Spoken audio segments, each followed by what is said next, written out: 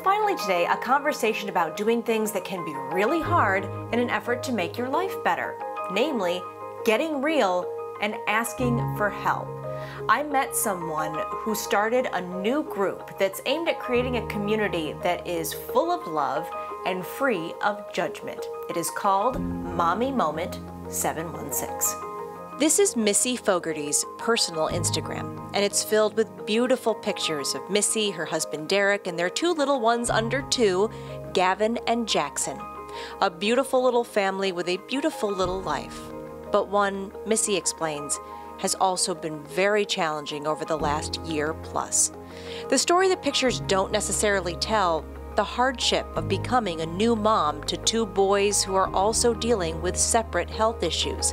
Gavin, an exceptionally rare eye condition, and Jackson, extremely low levels of hemoglobin.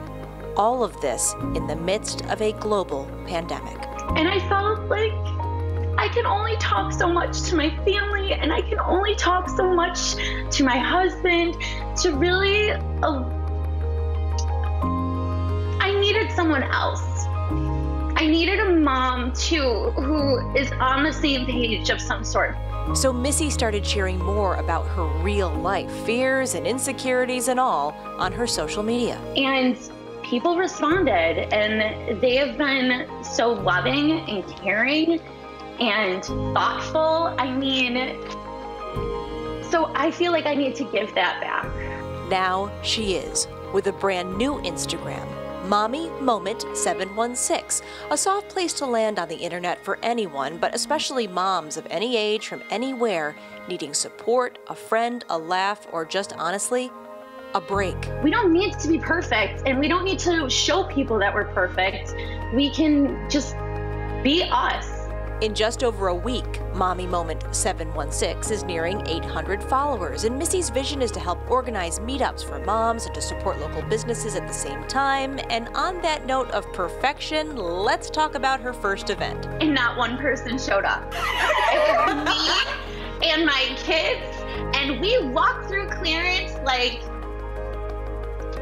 we got a whole parade behind us.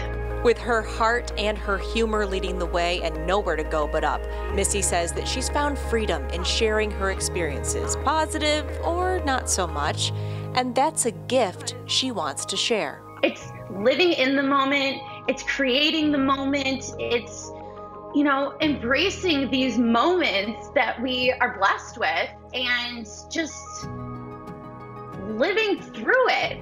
So I really had a great chat with Missy, and we talked about how it's rare to see people right at the beginning of doing something. It's a pretty vulnerable place, but it is exciting to be part of spreading the word about Mommy Moment 716. So again, you can find it on Instagram. It's a private account for now because Missy says that she wants the people who join to feel safe there.